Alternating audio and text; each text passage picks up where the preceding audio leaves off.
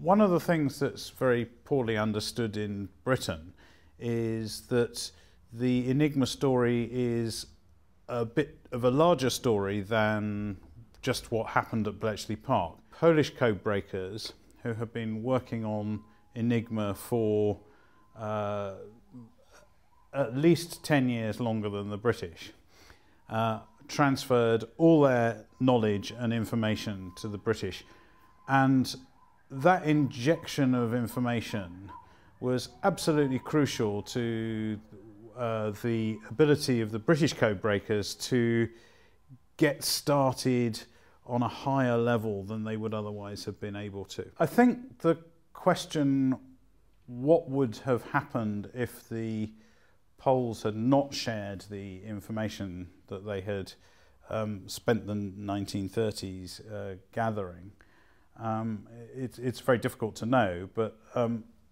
I think I believe that the code breakers at Bletchley Park, they were a very bright bunch of people, Dilly Knox in particular.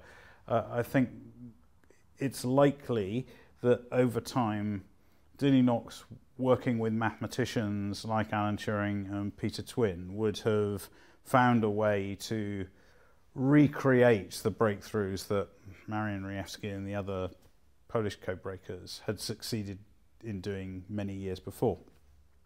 So I think they would have got there, but the question is when. Probably a year. I mean, this is guesswork, but possibly even longer than a year to get to the same state of knowledge.